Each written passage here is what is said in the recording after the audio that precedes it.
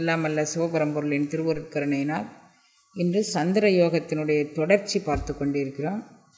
நேற்றைய வரைக்கும் சந்திர யோகம்னா என்ன அப்படிங்கிறதும், இடைகளை பிங்களைய எப்படி நம்ம ஒரே நாசி வழியாக உள்ளிழுக்கணும், ஒரே நாசி வழியாக வெளியே விடணும், அல்லது ஒரு நாசி வழியாக உள்ளிழுத்து அடுத்த நாசி வழியாக வெளியே விடணும், இரண்டு முறையிலும் சந்திர யோகத்தை தொடங்கலாம். சந்திர யோகம் என்பது ஒரு யோகம் என்று நம்மளுடைய பிராண இயக்கம் சந்திரமண்டல அனுபவத்தை நோக்கி பயணிப்பதற்கான ஒரு பயிற்சி அப்படிங்கிறத நேற்றைய வரைக்கும் பாடத்தில் பார்த்தோம். இன்று திருவருள் கூட்டி வைக்க அதனுடைய தொடர்ச்சியை பார்க்கலாம். பாம்பு மதியை திணலுறும், அப்பாம்பு தீங்கு கதிரையும் சேரத் திணலுறும், பாம்பும் மதியும் பகை தீர்த்து உடன்கொழியி நீங்கள் கொடானே நெடுந்தகையானே. பாம்பு மதியை திணலுறும், அதாவது உலகத்தில் ராகு கேதுக்களுடைய இயக்கத்தை பற்றி சொல்லும்போது ராகுவும் கேதுவும் அதாவது தேவர்களுக்கும் அசுரர்களுக்கும் யுத்தம் நடந்ததாகவும், இப்போ தேவாசுர யுத்தத்தில் அமிர்தம் கடைஞ்சி இரண்டு தேவர்கள் தாங்களும் அசுரர்களுக்கு சமமாக ஒரு பலம் பெற வேண்டும் என்பதற்காக வேண்டி இறைவன்கிட்ட போய் வேண்டும்போது, பார்க்கடலை கடந்து அமுதத்தை உண்டால் நீங்கள் பலம் பெறுவீர்கள் அப்படின்னு சொல்லி இறைவன்கிட்டருந்து கேட்டுக்கொண்ட வரத்தின்படி இவர்கள் மந்தார மலையை மத்தாக கொண்டு வாசிக்கக்கூடிய பாம்பை நானாக கொண்டு பார்க்கடலை இவர்கள் கடைந்ததாகவும், அதில் அமிர்தம் வரும்போது அந்த அமிர்தத்தை எடுத்துகிட்டு வந்தால் தேவர்களுக்கும் அசுரர்களுக்கும் அதில் யார் சாப்பிட்றதுங்கக்கூடிய, யார் அதை எடுத்துக்கொள்வது அப்படிங்கக்கூடிய உரிமை போராட்டம் வரும்போது ஸ்ரீகிருஷ்ணன் அந்த அமிர்தத்தை தேவர்களுக்கு கொடுப்பதற்காக வேண்டி அதை எடுத்து ஒரு நடனம் ஆடிக்கொண்டே தேவர்களுக்கே பரிமாறிக்கொண்டு வருகிற மாதிரி வரும்போது, தனக்கு இது எங்கே கிடைக்காதோ அப்படின்னு நினச்சி அந்த ராகு அந்த இடத்துல உட்காந்து சூரியனுக்கும் சந்திரனுக்கும் மத்தியில் ராகு உட்காந்து தனக்கும் அந்த அமிர்தம் கிடைக்கணும் அப்படின்னு சொல்லி உட்காரும்போது, சூரியனும் சந்திரனும் ஸ்ரீகிருஷ்ணன் அந்த பாதையில் வரும்போது இவங்க அசுர வேடம், அதாவது இயல்பாக ராகு அசுரனாக இருந்தானாலும் தேவர்கள் மாதிரி ஒரு வேடம் தரித்து கொண்டு இந்த பந்தியில் உட்கார்றாரு. இப்போ ஸ்ரீகிருஷ்ணன் பரிமாறிக்கொண்டே வரும்போது ஸ்ரீகிருஷ்ணனுக்கு இவர்கள் கண் சைகை மூலமாக சூரியனும் சந்திரனும் ராகு எங்களுக்கு இடையில் அமர்ந்திருக்கிறார் அப்படின்னு காமிக்க, உடனே கிருஷ்ணன் தான் பரிமாறிக்கொண்டிருந்த அந்த கரண்டியை கொண்டே ராகுவோட தலையில் அடிக்க, அது ராகுவும் கேதுவுமாக தலைப்பகுதி ஒரு உடலாக ஒரு பகுதியாகவும் வால் பகுதி ஒரு பகுதியாகவும் ராகு கேதுக்களாக அது பரிணமித்தது. அது நம்மளுடைய உடுமண்டல அமைப்பில், சூரிய மண்டல அமைப்பில் எப்படி கிரகங்கள் 7 கிரகங்களுக்கு அடுத்து இது ரெண்டும் ராகு கேதுக்களும் சேர்த்து 9 கிரகங்களாக அது பரிணமித்தது. அந்த அமிர்த கரண்டியை போட்டு அடி வாங்கினதுனாலேயே இவர்களுக்கு அந்த கிரக நிலைகளுக்கு ஒப்பான ஒரு பதவி கிடைத்ததாக அந்த உடுமண்டல வரிசையில் இந்த கதை சொல்லப்படுகின்றது. இப்போ பாம்புக்கும் மதிக்கும் வகை, பாம்புக்கும் ரவிக்கும் வகை, அதாவது ராகு கேதுகளுக்கு 2 பேருக்கும் சந்திரனும் சூரியனும் பகை எப்படி ஏற்பட்டது அப்படிங்கிறதுக்கு இது ஒரு கதை. ஏற்கனவே இந்த கதைகள்லாம் நீங்கள் நிறைய கேட்டிருப்பீங்க. ஏற்கனவே நம்ம சத்சங்கத்தில் பலமுறை இந்த கதைகள்லாம் சொல்லியிருக்கிறோம். ஆனாலும் புதிதாக திருமந்திர சிந்தனைக்குள்ளே நுழைபவர்களுக்கு இது என்னங்கிறதுக்காக வேண்டி ரொம்ப சுருக்கமாக அதை சொல்லியிருக்கிறேன். இப்போ பாம்புக்கும் சந்திரனுக்கும் பகை, பாம்புக்கும் சூரியனுக்கும் பகை அப்படிங்கிறதுனால இந்த நம்மளுடைய இயக்கம் எப்படி இயங்கி கொண்டிருக்கிறது, உடல், அதாவது மூல அக்கினி அப்படிங்கக்கூடியதை குண்டலினி பாம்பு அப்படின்னு சொல்லுவாங்க. இந்த குண்டலினி பாம்பு மேலெழுவதற்கு சூரியகலையில் போய் குண்டலினி பாம்பு மூல அக்கினியிலிருந்து மேலெழுந்து அக்கினி கலையில் போய் தொடர்பு கொண்டு, அக்கினி கலையிலிருந்து சூரியகலையில் தொடர்பு கொண்டு, சூரியகலையிலிருந்து சந்திரகலையில் தொடர்பு கொண்டு, அதுக்கப்புறம் சந்திரமண்டல அனுபவமாக அது அகண்ட விஸ்வத்தோடு அகண்ட பிரகாசத்தோடு அது கரைவதற்கான பயிற்சி இந்த பயிற்சி. இப்போ மூல அக்கினிங்கக்கூடிய அந்த குண்டலினி பாம்பு இந்த அக்கினிகலையையும் சாப்பிட்டு, அதாவது சூரியகலையும் சாப்பிட்டு சந்திரகலையும் சாப்பிடுது. அது எப்போது சாப்பிடும்னா அது விழித்தெழும்போது சாப்பிடும். அதை இந்த புராணக்கதையோடு இயக்கி நம்மளுடைய உடல்கூறு சாஸ்திரத்திலும் இப்படி ஒரு நிகழ்வு நடந்து கொண்டே இருக்கின்றது. யாரெல்லாம் யோக பயிற்சி செய்கிறார்களோ அவர்களுக்கெல்லாம் சூரியகலை சந்திரகலை குண்டலினி பாம்பால் தூக்கி விழுங்கப்பட்டு இது சுழுமினை ஆற்றல் வழியாக இது பயணித்து சந்திரமண்டல அனுபவத்தை விரிவடைய செய்வதற்கான பயிற்சியில் இவைகள் காணாது போகின்றன. பாம்புக்குள்ளார இவைகள்லாம் அடங்கி போகின்றன. அந்த இயக்கத்தை கிரியாயோக இயக்கமாக மூச்சை மேலிழுத்து அப்புறம் திரும்ப மீண்டும் அதை எப்படி இந்த ராட்டனம் போட்டு இறக்கும்போது மேலும் கீழுமாக ஏற்றி இறக்கி இருகாலும் பூரித்து அப்படின்னு சொல்லி இதை வேறொரு இடத்துல பதிவு பண்ணியிருக்கிறாரு. இப்போ மூச்சை ஏற்றுவதும் இறக்குவதுமாக மீண்டும் மீண்டும் இந்த சுழற்சியை முதுகுத்தண்டிலிருந்து, அதாவது மூலாதாரத்திலிருந்து முதுகுத்தண்டு வழியாக மேலே கொண்டு சென்று மீண்டும் புருவ மையத்திலிருந்து கீழே இறக்கி இப்படி வரா மாதிரி பயிற்சியை கிரியாயோக சாதனையாளர்கள் அந்த மாதிரி ஒரு பயிற்சியை செய்வார்கள். அப்படி செய்யும்போது அந்த பயிற்சியில் சூரியகலை சந்திரகலை இவைகள் இரண்டும் ஒன்றோடு ஒன்று ஐக்கியமாகி இந்த பிராண இயக்கத்தில் அவைகள் நிறைவு பெறுகின்றன. அப்படிங்கிறதுனால அதை இயக்கமாக கொண்டு இந்த இதை சொல்கிறாரு. பாம்பு மதியை திணறும். பாம்பு சந்திரகலையை தூக்கி முழுங்கி கொள்ளும். எந்த பாம்புனா குண்டலினி பாம்பு. அவை இயக்கம், அந்த குண்டலினி விழித்து எழுந்து இயங்க தெரிந்து கொண்டால் அந்த இயக்கம் இப்போ நம்ம எல்லார் உடம்புலையும் அந்த குண்டலினி ஆற்றல் இருக்குது, அந்த சக்தி இருக்குது. ஆனால் இதுதான் அதனுடைய இயக்கம்னு யாருக்கும் தெரியாமல் உலகியல் மாயையில் மூழ்கி கொண்டு தான் என்று நீ என்று நான் என்று எல்லாம் கடை நின்று எல்லாம் நம்மளுடைய ஆற்றலை முழுதும் வீணாக்கி கொண்டிருக்கிறோம். அதை எழுப்ப தெரியக்கூடிய ஒரு அருள்நிலையை நாம் தெரிஞ்சுக்கிட்டோன்னா பாம்பு மதியை திணறும். அந்த குண்டலினி பாம்பு மதியமும் விழுங்கி அகண்ட பிரகாசத்துக்குள்ளே நம்ம கொண்டு விட்டுறோம். அப்பாம்பு தீங்கு கதிரையும் சேரத்திணறும். அந்த பாம்பு அதை மட்டுமா செய்யும்? மதியம் மட்டுமில்லை, கதிரையும் சூரியனையும் தூக்கி அதை சாப்பிட்றோம். பாம்பும் மதியும் பகை தீர்த்து உடன்கொழியும். இந்த பாம்போடு, குண்டலினி பாம்போடு மதியும் பகை தீர்த்து உடன்கொழியும். அவங்களுக்குண்டான, அதாவது உலகியல் சிந்தனைகளுக்கு உண்டான பகைமைகளை மறந்து, காம உட்பகை, கோப வெங்கொடியன், கனலோப முழுமுடன், இது மாதிரி உண்டான பகைகளை மறந்தால் நீங்கள் கொடானே நெடுந்தகையானே. அதாவது நெடுந்தகைங்கிறது இந்த குண்டலினி ஆற்றல் மேலெழுந்து செல்லும்போது சுழிமுனை வழியாக மேலேறி செல்வது. அதுதான் அகண்ட விஸ்வத்தில் போய் நிற்கிது. அதை போன பாடல்லே அவர் சொன்னார், ஆதியும் அந்தமும் அந்திக்க வல்லீரேல் வேதியனங்கே வெளிப்படும் தானே அப்படின்னு. ஆதியும் அந்தமும் அந்திக்க வல்லக்கூடிய ஒரு அருள் அனுபவம் அது. ஆதி ஈரறியா அருளற சாட்சியில் நம்மளை கொண்டு நிறுத்தக்கூடியது.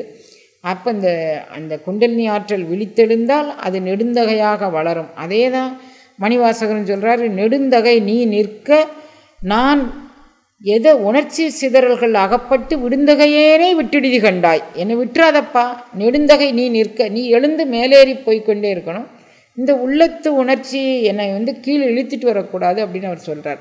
இப்போ நம்மளுடைய நெடுந்தகையாக வளரும் வளர்ச்சியில் இந்த மூலாதார ஆற்றல் சுழிமுனை வழியாக பயணிக்கக்கூடியது. நீங்கள் கொடானே நெடுந்தகையானே அப்படின்னு சொல்கிறாரு. அந்த நெடுந்தகை அனுபவம் அவ்வாறு வளர்ந்து கொண்டு போகும் அப்படிங்கிறார். ஐன்றது வீழ்வனவும் துயிலின்றி பயின்ற சசி வீழ்பொழுதில் துயின்று நயந்தரு பூரணை உள்ளம் நடத்தின் வியந்தரு பூரணை மேவும் சசியே. சந்திரகலை ஒவ்வொரு நாளும் வளர்ந்து அமாவாசை தொட்டு வளர்ந்து 16வது கலையில் பூரணச்சந்திரனாக பிரகாசிக்கும். அதை நம்ம உடலுக்குள்ளே, இது வெளிமண்டலத்தில் நடக்கக்கூடியது. நம்மளுடைய உடல் மண்டலத்துக்குள்ளே இது பிண்ட ஆற்றலுக்குள் நடக்கக்கூடிய ஒரு ஆற்றலை பற்றி சொல்லும்போது சொல்கிறாரு, நயந்தரு பூரணை உள்ளம் நடத்தி. நான் சொல்லக்கூடிய இந்த பயிற்சி அண்ட ஆற்றலில் உள்ள பயிற்சி அல்ல. ஒவ்வொரு யோகியும் தன்னுடைய பிண்டத்திற்குள் நடத்தக்கூடிய பயிற்சி. அந்த பிண்ட பயிற்சியின் மூலமாக என்ன நடைபெறும் அப்படின்னா, நயந்தரு பூரணை உள்ளம் நடத்தி. பூரணச்சந்திரனாக உங்களுடைய உள்ளம் அந்த சந்திரமண்டல அனுபவத்தை அகண்ட பிரகாசமாக பெற வேண்டுமானால் வியந்தகு பூரணை மேவும் சசி அதாவது சந்திரகலை மேவும் மிக பிரகாசமாக வெளிப்பட்டு தோன்றும். எப்போது அப்படின்னா, ஐன்றது வீழ்வனவும் துயிலின்றி. சந்திரகலை அனுபவம் வளர்ந்து கொண்டே போகும்போது அந்த சந்திரகலை, இப்போ நம்ம எல்லோரும் தியானத்தில் உட்காரோம் அப்படின்னு சொன்னால் நம்மளுடைய உடல் ஆற்றலில், உயிர் ஆற்றலில், உணர்வு ஆற்றலில் நம்மளுடைய உடல்நிலையை சந்திரகலை இடகலையில் அந்த பிராண இயக்கத்தை சரி செய்து கொண்டு உட்கார்ந்துருந்தோன்னா சிதறுபடக்கூடிய மனம் ஒடுங்கி நிற்பதற்கு அது ஒரு சாத்தியக்கூறு. அப்போ அந்த நேரத்தில் நம்ம தியானம் பழகணும். ஐன்றது வீழ்வனவும் துயிலின்றி. இப்போ இந்த சந்திரகலை வளர்ந்து அது கீழே இறங்குறதுக்கு முன்னால் நம்ம துயிலை நீத்திடணும். தூக்கம் இந்த யோக பயிற்சிக்கு மிகப்பெரிய இடையூறு. தூக்கம் எப்போது வரும்னா, பயிற்சி பண்ண தூக்கம் நம்மளை விட்டு போயிடும். ஒரு நல்ல யோகம் பயிலக்கூடிய ஆட்களுக்கு 2 மணி நேரம் தூக்கம் போதும். சாதாரணமாக உடல் உழைப்பு உழைக்கக்கூடியவங்களுக்கு 6லேருந்து 7 மணி நேரம் தூக்கம் தேவை. ஆனால் யோகிக்கு அந்த 7 மணி நேர தூக்கம் தேவையில்லையே. அவன் மிக லகுவான உணவு உண்டு, லகுவான வேலையும் எடுத்துக்கொண்டு லகுவாக வாழ தெரிஞ்சிச்சுன்னா அவனுக்கு 2 அல்லது 3 மணி நேரம் தூக்கம் போதும். அதுக்கு மேலே தூங்கக்கூடாது, தூங்க முடியாது. அவனுடைய பயிற்சி செம்மையாக இருந்தால் தூக்கம் வராது அவங்களுக்கு. நான் போய் தூங்க தான் போகிறேன் அப்படின்னு சொல்லி போனாலும் எப்பவும் ஒரு விழிப்புணர்வு நம்மளுடைய உள்ளத்துக்குள்ளே இருந்துக்கிட்டே இருந்திருக்கும். அப்போ இந்த இந்த சந்திரகலை வளர்ச்சி அளவு வரைக்கும் நம்ம தூக்கத்தை எல்லாம் ஜெயிச்சு தூங்காமல் இருந்து கொண்டு ஐன்றது வீழ்வனவும் துயிலின்றி பயின்ற சசி வீழ்பொழுதில் துயின்று சந்திரகலை தேய்ந்து அதுக்கப்புறம் சூரியகலைக்கு இடைமாற்றம் செய்யும்போது, நான் ஏற்கனவே உங்களுக்கு இந்த இதில் சொல்லியிருக்கிறேன், ஒரு கலையை விட்டு இன்னொரு கலைக்கு மாறும்போது, இடகலையிலேருந்து பிங்கலைக்கோ பிங்கலையிலேருந்து இடகலைக்கோ மாறும்போது நம்ம இயல்பாக உட்கார்ந்துக்கிட்டு இருந்தால் நம்மை அறியாமலே நம்ம காலை மாற்றி போட்டுக்குவோம். நம்ம அந்த நிகழ்ச்சி அனிச்சை செயலாக நடக்கும். இச்சை வழியாக நான் இப்போது இதை மாற்றிக்கொள்கிறேன் அப்படின்னு சொல்கிற மாதிரி நடக்காது. அது இயல்பாக நம்ம எப்படியோ ஒரு வகையில் எங்கேயோ திரும்பி இருந்துக்கிட்டு இருந்தால் கூட நம்ம இந்த கையை சாய்ச்சிக்குவோம், அந்த காலை சாய்ச்சிக்குவோம், அல்லது இருப்பு நிலையை நம்ம சரி பண்ணுவதாக நினைத்து கொண்டு நம்மளுடைய வாசி இயல்பாக மாறும்படியாக நம்மளுடைய உடல் அமைப்பு அப்படி இருக்குது. இயற்கை நமக்கு அந்த ஒரு பெரிய வித்தகத்தை செய்து கொண்டு வருகிறது. நாள்தோறும் அதை செஞ்சுக்கிட்டு வருது. அப்போ இந்த சந்திரகலை வளரும்போது துயில் இல்லாமல் தூக்கம் சோம்பலை தவிர்த்து மிக பவித்திரமான முறையில் நம்மளுடைய வாசி நிலையை மேலோங்கி செல்ல வேண்டும். இந்த பூரண சந்திர அனுபவத்திற்கு நான் போக வேண்டும்னு அப்படி தியானம் பண்ணிவிட்டு சந்திரகலை தேய்ந்து இடகலையிலேருந்து நமக்கு பிங்கலைக்கு மாறுதோம், நம்மளுடைய உடல் கொஞ்சம் சாயுது, இந்த வாசி மாறுது அப்படின்னா சூரியகலை ஓடும்போது நம்ம தூங்கிக்கணும். அப்படி தூங்கி இந்த உணர்விலே இருந்து பிறளாமல் இருந்தோமானால் நயந்தரு பூரணை உள்ளம் நடத்தின் வியந்தரு பூரணை மேவும் சசி. பரிபூரண சந்திரகலையே எப்படி அண்ட ஆற்றலில் சந்திரன் பூரணச்சந்திரனாக 16 கலைகளும் ஒளிய பிரகாசிக்குதோ அது மாதிரி நமக்குள்ளும் பூரணச்சந்திர அனுபவமாக இந்த சந்திரமண்டல அனுபவம் விரிந்து நமக்கு பிரகாசமாக தோன்றும் அப்படிங்கிறார். சசி உதிக்கும் அளவும் துயிலின்றி சசி உதித்தானேல் தன் ஊன் அறிந்தி சசி சரிக்கின்ற அளவும் துயிலாமல் சசி சரிப்பிற்கண் தன்கண் துயில் கொண்டதே. இப்போ சசி உதிக்கும் அளவும் துயிலின்றி சந்திரகலை அனுபவம் நம்ம வாசியை மாற்றி போட்டு சந்திரகலை அனுபவ பயிற்சிக்காக வேண்டி நம்மை தயாரித்து கொண்டு அந்த முதல்ல அக்னிகலையிலேருந்து சூரியகலைக்கு போய் சூரியகலையிலேருந்து சந்திரகலைக்கு போனோம். இதை முதல்ல உடனே நம்ம சுழிமுனையில் போய் இதை பொருத்தி வச்சிட முடியாது. இந்த பயிற்சியை கொஞ்சம் கொஞ்சமாக செஞ்சு முதல்ல இடைகலை வழியாக போகிற வாசியை நம்ம எப்படி போகிறதுன்னு அதனை ஆய்வு நடத்திக்கிட்டு அதுக்கப்புறம் அந்த வலகலைக்கு போகிறத ஆய்வு நடத்திக்கிட்டு இரண்டையும் முதல்ல சசியினுடைய கலையை போய் மூலாதார ஆற்றலில் பதிச்சுக்கிட்டு அதுக்கப்புறம் சூரியகலையை மூலாதார ஆற்றலில் பதிச்சுக்கிட்டு அப்புறம் அக்கினிகளையும் மேல் விளங்கி தோன்றும்படியாக ஒரு நிலையை ஏற்படுத்தி கொண்டு அது சுழிமுனையில் போகும்பாறு நம்ம செய்யணும் அப்படின்னு ஏற்கனவே கடந்த 2 தினங்களாக பார்த்துருக்கோம். அது சசி உதிக்கும் அளவும் துயிலின்றி. அப்போ இந்த சந்திரகலையில் ஓடும்போது தூக்கத்தை நம்ம மறந்துட்டு சந்திரகலையினுடைய ஓட்டத்தையே கவனித்து கொண்டு இருக்கணும். அப்போ தான் அந்த இதில் அதை இறைதேர் கொக்கத்து இரவு பகல் ஏசற்று இருந்தேன் அப்படிங்கிறார். இந்த அனுபவத்தை பெறுவதற்கு இறையை தேடும் கொக்கு எப்படி ஒத்த காலில் நிற்குமோ அது மாதிரி நான் என்னுடைய வாசியை ஒத்த காலில் நின்று கொண்டு இறைதேர் கொக்கத்து அந்த கொக்கு மாதிரி நான் இந்த அனுபவத்திற்காக வேண்டி இயங்கி கொண்டு இருக்கிறேன் அப்படின்னு சொல்கிறாரு. அது மாதிரி இதில் சசி உதிக்கும் அளவும் துயிலின்றி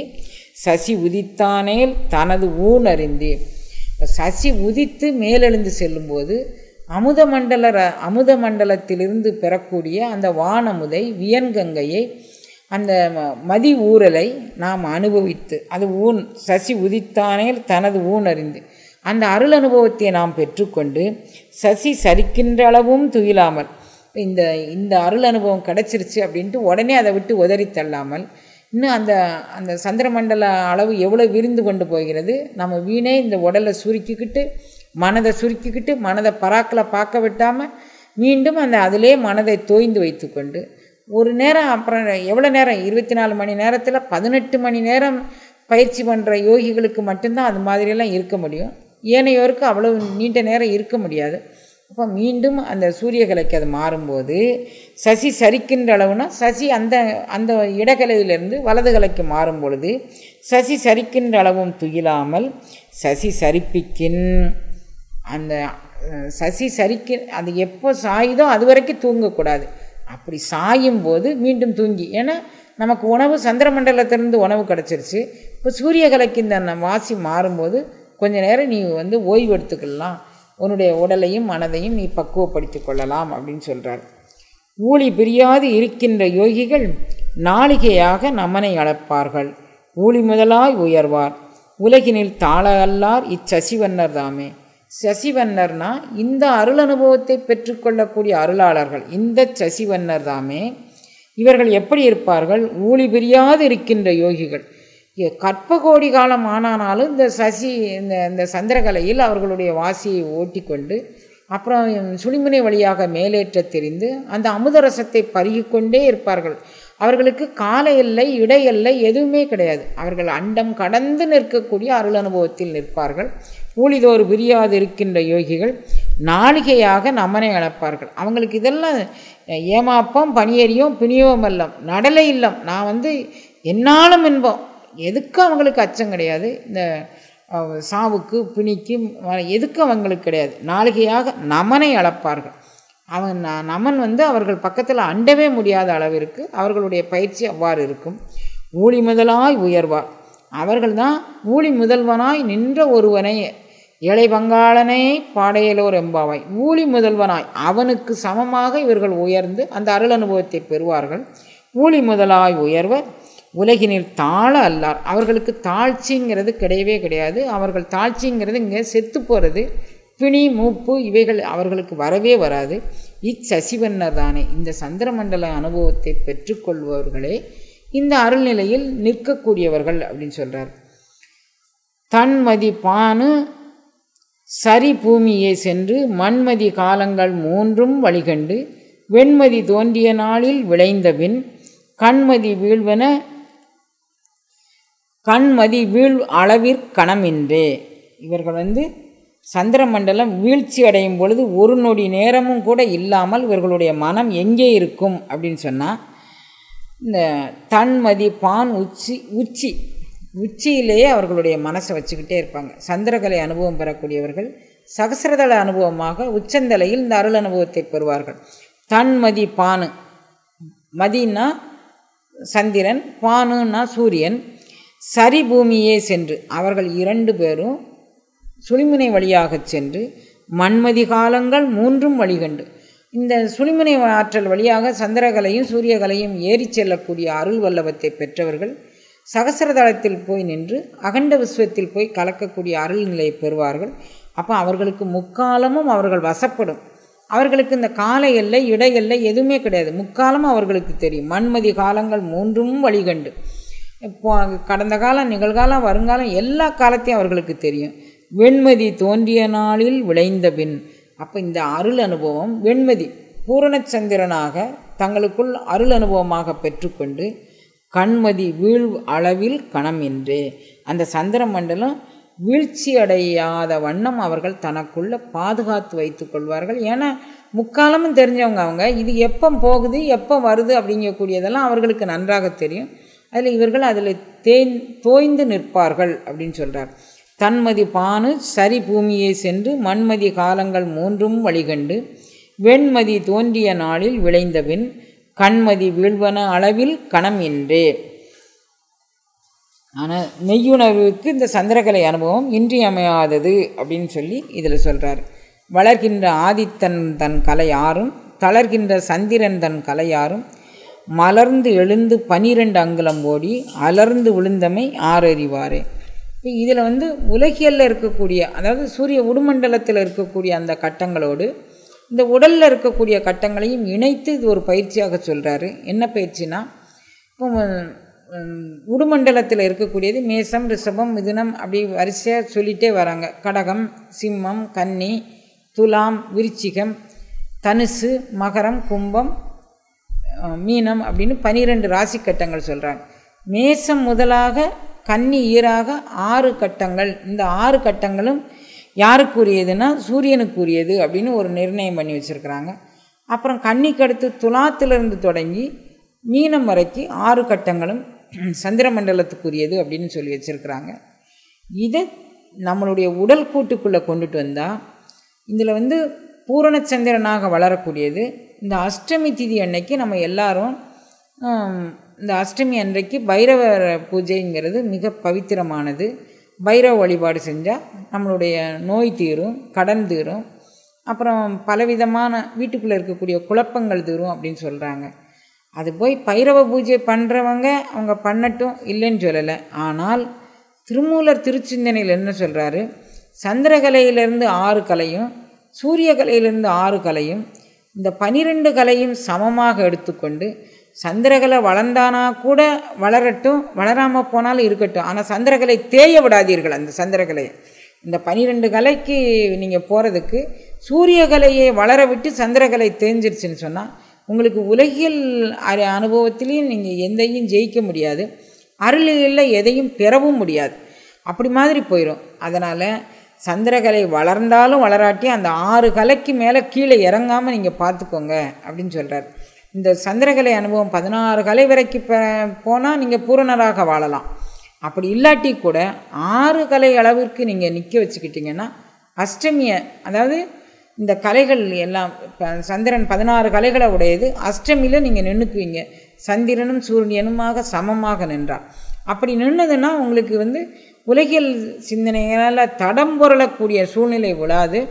அருளியலுக்கு நீங்கள் போகிறதுக்கு இன்னும் கொஞ்சம் காலம் எடுத்துக்கொண்டாலும் கூட உங்களுடைய பயிற்சியையும் முயற்சியையும் இடையூறு இல்லாமல் செய்து பேரண்ட நாயகனை சரணடைந்தால் உங்களுக்கு இந்த அருள் வல்லவம் கிடைக்கும் அப்படின்னு சொல்கிறாரு. வளர்கின்ற ஆதித்தன் தன் கலையாரும் தளர்கின்ற சந்திரன் தன் கலையாரும் மலர்ந்து 7-12 அங்கலம் ஓடி அலர்ந்து விழுந்தமை யார் அறிவார்.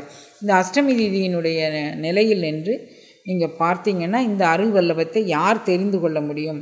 அப்படி அது இறைவன் உணர்த்த நாம் உணர்ந்து கொள்ள வேண்டியது தவிர ஒருத்தருக்கு வாயுரையாக சொல்லக்கூடியது இல்லை அப்படிங்கிறார். ஆமுயிர் தேய்மதி நாளே எனல் விந்து போமொழி.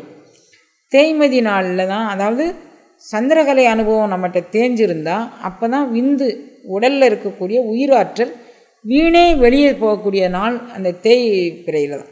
தேய்பிரைங்கிறது வெளியே அண்டாற்றலில் உண்டான தேய்பிரையை சொல்லலை. நம் பிண்டத்திற்குள் அருள் உணர்வை, மெய்ஞான உணர்வை நாம் பதித்து கொள்வதிலிருந்து அது தேஞ்சிட்டு வந்துச்சுன்னா அது தேய்பிரை அப்படிங்கிறார். ஆமுயிர் தேய்மதி நாளே எனல் விந்து போமொழி. விந்து வீணாக ஒரு மனிதன்கிட்ட, ஒரு ஆடவர்கள்ட்ட விந்து வெளியே போகிறதுனா தேய்பிரையில் சந்திர வளர்ச்சி, அதாவது ஆன்மீக வளர்ச்சி குறைஞ்சிருந்தால் தான் அவங்களுக்கு அடிக்கடி விந்து வெளியேற்றம் நடக்கும். விந்துவை கட்டிக்கொள்வது எவ்வாறு அப்படிங்கிறது இந்த பாடலில் சொல்கிறாரு. ஆமுயிர் தேய்மதி நாளே எனல் விந்து போமொழி எங்கனும் போகாது யோகிக்கு. விந்து இந்த மாதிரி அஷ்டமி திதிக்கு மேலே அந்த சந்திரகலை அனுபவம் தேய விடாமல் சுய கட்டுப்பாடோடு நம்மளுடைய பயிற்சியையும் முயற்சியையும் இடையீடு இல்லாமல் செய்து கொண்டிருக்கக்கூடிய யோகிக்கு எங்கனும் போகாது, அந்த விந்து வெளியே போகாது. காமுற இன்மையில் கட்டுண்ணும் மூலத்தில் இவர்களுக்கு காம அனுபவம் மிகுதியாக தாக்காது. ஏன்னா இவங்களுடைய பயிற்சினால் அந்த சூரியகலையும் சந்திரகலையும் அவர்கள் இடையீடு இல்லாமல் பயின்று கொண்டு இருப்பதால் காமுற இன்மையில் கட்டுண்ணும் மூலத்தில் அந்த மூல அக்கினியில் போய் தாக்கி இவர்களுடைய புறச்சிந்தனைகளுக்கு காமவயப்பட்டு விந்துவை வெளியேற்றக்கூடிய தன்மைக்கு இவர்களுடைய எண்ணம் திசை புரளாது. காமுறு இன்மையில் கட்டுண்ணும் மூலத்தில் ஓம் மதி உள் விட்டு உரை உணர்வாளே.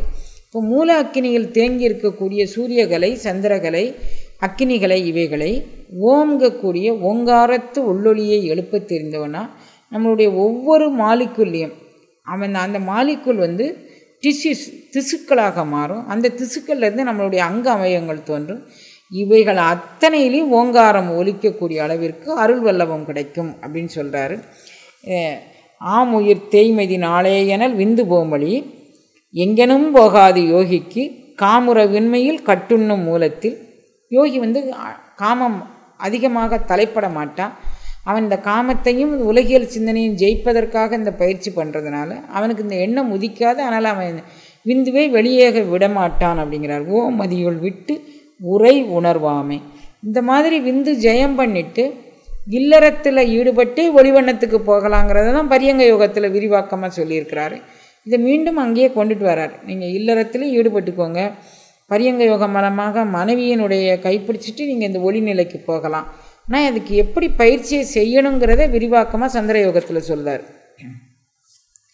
வேறுற செங்கதிர் மெய்க்கலை ஆரோடும் சூருர நான்கும் தொடர்ந்துறவே நிற்கும் ஈரில் இனன்கரை ஈர் ஐந்தோடு மதித்து 6 உட்கலையுள் அகலுவாமே. அமாவாசை அன்றைக்கு என்ன எப்படி நடக்கு? அகல் உவாமாம். உவான்னா அமாவாசை அப்படிங்கிறாரு. அங்கே அஷ்டமி தீதியில் உள்ளதை பற்றி சொன்னார். சூரியனும் சந்திரனும் ஒரே ராசி கட்டத்தில் இருக்கிறது. அது அமாவாசை நாளாகும். சூரியனும் சந்திரனும் எங்கே பொருந்த வைக்க வேண்டும் அப்படிங்கிறத ஏற்கனவே இந்த சந்திர யோகத்தில் சொல்கிறாரு. மூலாக்கினியில் முதல்ல மூலாக்கினியில் சந்திரனை பதித்து கொண்டு அப்புறம் சூரியனை அதற்கு மேலே பதித்து அதற்கு மேலே நீங்கள் அக்கினிகளை எழுப்ப தெரிந்து அந்த மூலாக்கினியோடு சேர்த்து சுழிமுனை வழியில் மேலேற்றுங்கள் அப்படின்னு ஏற்கனவே சொல்லியிருக்கிறார். இப்போ அதே சொல்கிறாரு. வேறுற செங்கதிர் மெய்க்கலை ஆரோடும். செங்கதிர் சூரியனுக்கு 12 கலைகள் இருப்பதாக சொன்னோம். அதில் 6 கலைகளை பிரித்து எடுத்து சூருர 4ம் தொடர்ந்துறவே நிற்கும். அப்போ மூலக்கணலில் 4 கலைகள் இருக்குது. அதோடு சேர்ந்து அதை இணைத்து கொண்டு ஈரில் இனன்களை ஈர் ஐந்தோடு மதித்து, அதுக்கப்புறம் இனன்களை ஈர் ஐந்தோடு மதித்து. இப்போ இந்த இனன்னா சூரியனுடைய கலைகள் அது ஒரு 10. அந்த கலைகளில் மேலே இருக்கக்கூடிய ஏற்கனவே செங்கதிர் அப்படின்னு சொல்கிறாரு. வேறுற செங்கதிர் மெய்க்கலை ஆரோடும். இந்த உடம்பில் இருக்கக்கூடிய செங்கதிர் நம்ம உடம்புக்குள்ளே இருக்கக்கூடிய கலைகளை பிரித்து எடுத்து அந்த கலையோடு மூலாக்கினியில் போய் நின்று கொண்டு ஈரில் இனன்களை ஈரைந்தோடு மதித்து 6 கலையுள் அகலுவாமே. இப்போ இந்த சூரியகலை சந்திரகலை ரெண்டையும் 6 கலைகளாக வச்சு எதிரெதிர் திசைகளில் நிற்கும்போது அஷ்டமி தீதி வரும்னாரு. அதிலிருந்து நீங்கள் நழுவிடாதீங்க. அந்த 6 கலைகள் சூரிய கலைகளை மேலோங்க விடாதீர்கள். சந்திரகலை வளர்ந்தாலும் சரி வளராட்டியும் சரி சூரியகலையை வளர பண்ணினீர்களானால் இந்த யோகத்தில் நீங்கள் ஜெயிக்க முடியாது. அதனால் அதை மனதுக்குள்ளே வச்சுட்டு மூலக்கணலில் இருந்து இந்த கலைகளை உள்செலுத்திங்கன்னா இந்த கலைக்குள்ளே அமாவாசை திதி தோன்றும் அப்படின்னு சொல்கிறாரு. அமாவாசைங்கிறது நம்ம உடம்புக்குள்ளே சூரியனும் சந்திரனும் பதிந்து நின்று மேலெழக்கூடிய ஒரு அருள்நிலை அப்படின்னு சொல்கிறாரு. அப்போ நீங்கள் சமயோகத்தில் சந்திரகலையும் சூரியகலையும் சமமாக இருக்கக்கூடிய அளவுக்கெல்லாம் நம்ம நின்றுக்கலாம். ஆனால் சூரியகலையை மேலெழச் செய்யக்கூடாது அப்படிங்கக்கூடியதை இந்த பாடலில் அவர் சொல்கிறார். உணர்விந்து சோனி உர இனன் வீசும் புணர்விந்து வீசும் கதிரில் குறையில் உணர்வும் உடம்பும் உவையொக்க நிற்கில் உணர்வும் உடம்பும் ஒரு கால் விடாமை. அதாவது சுக்கிலமும் சுரோனிதமும் உணர்விந்து சோனி, அதாவது சுக்கிலமும் சுரோனிதமும் இனன் வீசும் புணர்விந்து வீசும் கதிரில் குறையும். கதிர் குறைஞ்சா சூரியகலை குறைஞ்சி போச்சுன்னா ஒளிவண்ணத்துக்கு நம்ம போகலாம். சந்திரகலை குறைஞ்சி போச்சுன்னா உடலியல் இயக்கத்துக்கு நம்ம வரலாம். அப்போ உணர்வும் உடம்பும் உவையொக்க நிற்கில். இந்த சூரியகலை ஆற்றலையும் சந்திரகலை ஆற்றலையும் எது நமக்கு மேலோங்க வேண்டும் என்று நம்மளுடைய உடம்பும் உயிரும் உணர்வும் நாம் பிடிச்சிக்கிட்டோன்னு சொன்னால் உணர்வும் உடம்பும் ஒரு கால் விடாவே. இதை ஒருபோதும் அது விடாது. சூரியகலை அனுபவத்தை மேலோங்க செய்யாமல் சந்திரகலை அனுபவத்தை மேலோங்க செய்வதற்கு இது தொடர்ந்து செயல்படும் அப்படிங்கிறாரு.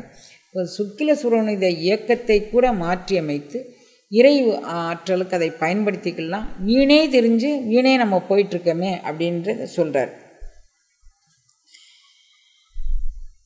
அப்போ நம்ம இதில் இதை இந்த பாடலில் பரியங்க யோகத்தினுடைய முக்கால் திட்ட கதியை இதில் சொல்லிட்டாரு. மீண்டும் இந்த பாடலை உங்களுக்கு புரிகிற மாதிரி சொல்கிறேன். உணர்விந்து சோனி உரர் இனன் வீசும். இனன்னா சூரியன். சுக்கிலமும் சுரோனிதமும் சேர்ந்தபோது சூரியகலை மிகுந்திருந்தால் தான் உலகியல் இயக்கம் காம இச்சையை ஈடேற்றிக் கொள்வது அது அப்போ தோணும். அப்போ உணர்விந்து சோனி உர இனன் வீசும். சூரியகலை வீசினால் அது மேலோங்கி நின்றால் சுக்கில சுரோனித இயக்கத்தை பற்றிய, அதாவது ஆண் பெண் இணைவை பற்றிய சிந்தனை வரும். புணர்விந்து வீசும் கதிரில் குறையில். அப்போ இந்த கதிர் சூரியகலையினுடைய ஆற்றல் கொணஞ்சால் ஒளிவண்ணத்தை நோக்கி போகலாம் அப்படின்னு அந்த புணர்ச்சியின் போதே இதை மாற்றி அமைத்து கொள்ளக்கூடிய சிந்தனை தோன்றும். உணர்வும் உடம்பும் உவையொக்க நிற்கில். இப்போ இந்த உணர்வோடும் இந்த உடம்போடும் இவைகள் இரண்டும் ஒக்க நிற்கில், இந்த சூரியகலையும் சந்திரகலையும் சம அளவில் நிற்கப்பட்டால் நமக்கு நஷ்டம் ஒன்றும், உடலுக்கு நஷ்டம் வராது, உடம்பு உயிருக்கும் நஷ்டம் வராது. ஆனால் சூரியகலையை மேலோங்க செய்து சந்திரகலையை தேயும்படியாக செஞ்சால் இது இரண்டுக்குமே நமக்கு நஷ்டம் வரும். அப்படி நஷ்டம் வராமல் இந்த புணர்ச்சி விதியை நம்ம கையாண்டு கொள்ள வேண்டும் அப்படின்னு அவர் சொல்கிறார். விடாத மனம் பவனத்தோடு மேவி நடாவு சிவசங்க நாதம் கொழுவி கடாவிடா ஐம்புலன் கட்டுண்ணும் வீடு படாதன இன்பம் பருகார் அமுதமே. அமுதம் பருகக்கூடிய பயிற்சியை பற்றி நான் இப்போ உங்களுக்கு சொல்கிறேன். இவங்க புலன் இச்சைகளையும் பொறி இச்சைகளையும் கட்டுப்படுத்தி கொண்டால் அமுதம் பருகலாம். அப்படி இல்லைன்னா கடா விடா ஐம்புலன் கட்டுண்ணும், ஐம்புலன்களை கட்டுண்ணப்படாதவர்களுக்கு இன்பம் பருக தெரியாது. கட்டுண்ண பண்ணியவர்கள் அமுதபானத்தை பருகுவார்கள். விடாத மனம் பவனத்தோடு மேவி, மனம் விடாது, ஏதோடு எந்தையாவது ஒரு எண்ணத்தை பிடிச்சிக்கிட்டு அது சுற்றிக்கிட்டே வரும். மனம் விடாது பவனத்தோடு மேவி நடாவு சிவசங்க நாதம் கொழுவி, அந்த இடையீடு இல்லாமல் சுழிமுனை அனுபவத்தில் பற்றி கொண்டு போனோம்னா சங்கநாதம்ங்கக்கூடிய ஓங்கார துவனி மூல ஆற்றலிலிருந்தே எழும்பி ஒவ்வொரு திசுக்களிலும் அது பரவி அந்த ஓங்கார துவனியை நமக்குள்ளே கேட்கும். அப்போ ஐம்புலன்களுக்கு அங்கே வேலை இல்லை. ஆனால் சூரியகலை மேலோங்குச்சுன்னா நாம் இந்த அமுதபானத்தை பருக ஒட்டாது. அதனால் சந்திரகலை மேலோங்கும்படியாக செய்து மூலாக்கினியிலிருந்து சுழிமுனை ஆற்றலுக்கு நாம் அதை எவ்வாறு மேலேற்றுவது என்பதை சரணடைந்து பெற்றுக்கொண்டு நாம் இந்த அமுதபானத்தை பருகலாம்ங்கிறாரு. விடாத மனம்ங்கிறதுக்கு மனம் விடாது, அதாவது சிந்தனையில் நமக்கு ஓடுதல் அந்த இதெல்லாம் சிதறடிக்கும். ஆனால் பிராணாயாமத்தை பவனத்தை விடாது, நான் பிராணாயாம இயக்கத்தை நான் விடாது பற்றி கொண்டு போனான்னா எனக்கு இந்த உலகியல் தொந்தரவுகள் எதுவும் வராது. சங்கநாத துவனி கேட்கும் வரைக்கும் அது என்னை அழைச்சிட்டு போகும் அப்படிங்கிறார். மனம் பவனத்தோடு விடாது, அந்த பிராண இயக்கத்தோடு விடாது பற்றி கொண்டால் நடாவு சிவசங்க நாதம் கொழுவி, அந்த சங்கநாதம் நம்ம போய் அப்படி கொழுவி பிடித்து கொள்ளும்படியாக பற்றி பிடித்து கொள்ளும்படியாக ஒரு அருட்கருணையை பண்ணும். கடாவிடா ஐம்புலன், ஐம்புலன்களும் இந்த புலன் இச்சைக்கு நம்மளை ஓடாது, கட்டுண்ணும், நம்மளை அந்த சிந்தனை சிதறல்கள்லேருந்து கட்டுப்படுத்தி தன் நிலையில் வைத்திருக்கும். வீடு உடனே நமக்கு வீடு பேறு கிடைக்கும். இது இல்லாதவர்கள் எதுவுமே அனுபவிக்க மாட்டார்கள் அப்படிங்கிறார். அமுத புனல் வரும் ஆற்றங்கரை மேல் குமிழிக்க தற்சுடர் ஐந்தையும் கூட்டி சமய தண்டோட்டி தரிக்க வல்லார்க்கு நமனில்லை நற்கலை நாளில்லை தானே. சமய தண்டோட்டி தரிக்க வல்லார்க்கு, இந்த மனம் பவனம், அதாவது பிராண இயக்கத்தினுடைய செம்மையை தெரிந்து கொண்டால், போன பாடலில் சொல்கிறார் பாருங்கள், விடாத மனம் பவனத்தோடு மேவி, பிராண இயக்கத்தோடு இடையீடு இல்லாமல் சிந்தனை தெளிவோடு ஓடக்கூடிய மனதை பிராண இயக்கத்தோடு ஓடச் செய்து இந்த அருள்நிலைக்கு நாம் பயணம் பண்ணினோமானால் சமய தண்டோட்டி தரிக்க வல்லார்க்கு, வீணாதண்டில் பயணித்து சுழிமுனையை பற்றி கொண்டு போவதற்கு நமனில்லை நற்கலை நாளில்லை தாண்டில்லை. இவர்களுக்கு நமன் யமதர்மன் இவர்களை பற்ற மாட்டான். இவர்களுக்கு கலை இது எதுவும் தேவையில்லை. ஏன்னா இவங்களுக்கு அந்த சுழிமுனையினுடைய ரகசியம் அவ்வாறு இருக்குது.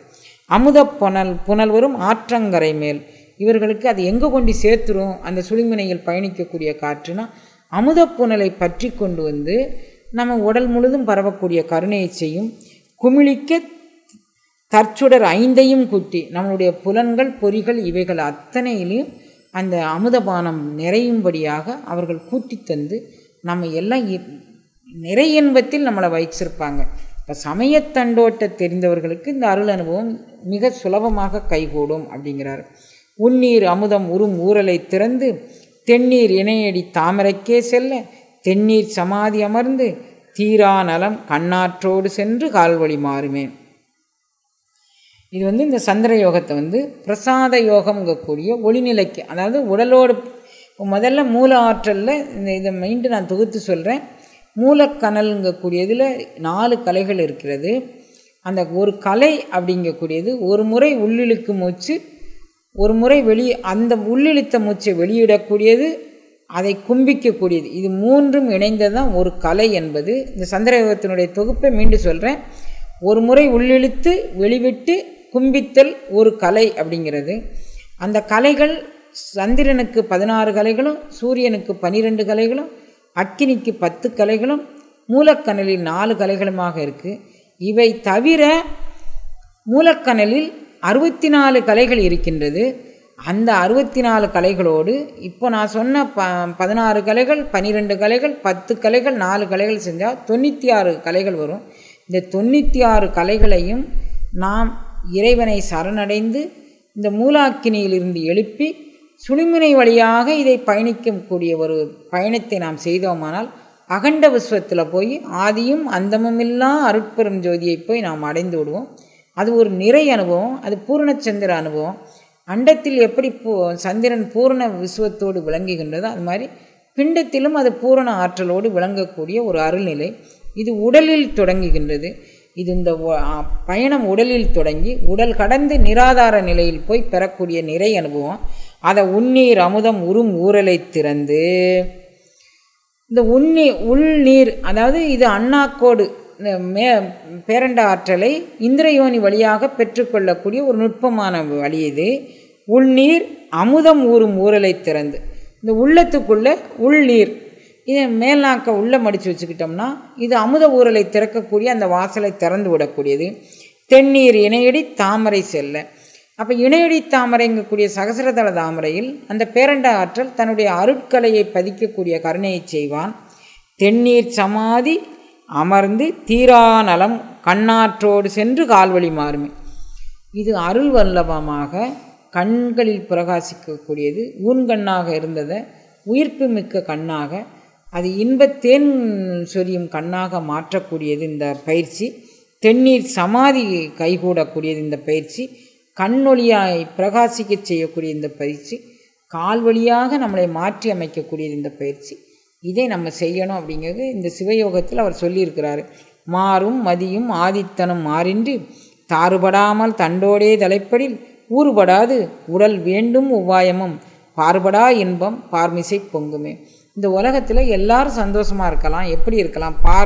பார்படா இன்பம், இடையீடு இல்லாத இன்பம், குற்றமற்ற இன்பம், யாருக்கும் தொந்தரவு செய்யாத ஒரு இன்பத்தில் நம்ம இருக்கலாம்.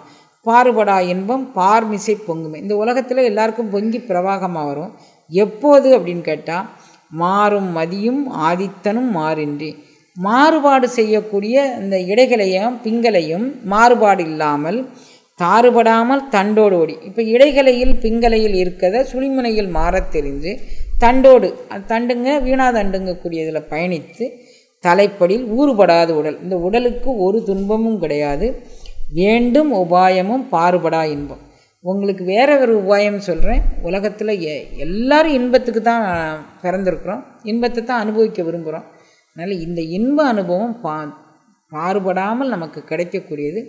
இது மிக பவித்திரமானது. இந்த பார்மிசை இந்த உலகத்தில் இது கிடைத்திருக்கரிய ஒரு இன்பமாக கிடைக்கும் அப்படின்னு சொல்கிறாரு. இந்த பகுதியோடு 3ஆம் தந்திரம் இதோடு முற்று பெற்றது. திருவருள் கூட்டி வைக்க நாளை 4ஆம் தந்திரத்துக்குள்ளே போகலான்னு நினைக்கிறேன். இது வரைக்கும் நம்ம சந்திர யோகங்கக்கூடிய யோகத்தை நாம் எப்படி அகண்ட பிரபஞ்ச ஆற்றலோடு இந்த உடலையும் உயிரையும் உணர்வையும் இணைக்க தெரிவது, அதற்கான சாதனை என்ன அப்படிங்கிறத இப்போ 3 தினங்களாக சந்திர யோக பயிற்சியில் பார்த்துருக்குறோம். மீண்டும் அசை போட்டு யாரேனும் சந்தேகம் இருந்தால் கேளுங்க. என்னுடைய சிற்றறிவுக்கு எட்டியவண்ணம் நான் உங்களுக்கு அடுத்த ஓடி ஓடி நம்ம போகணுன்னு அவசியம் இல்லை. சந்தேகம் இருந்தால் மீண்டும் இறங்கி வந்து நம்ம இந்த பின்பகுதிக்கே போய் இறங்கி போய் நம்ம அந்த பகுதியில் உள்ளதை நம்ம பார்க்கலாம். திருவருள் கூட்டி வைக்க நாளைக்கு சந்தி.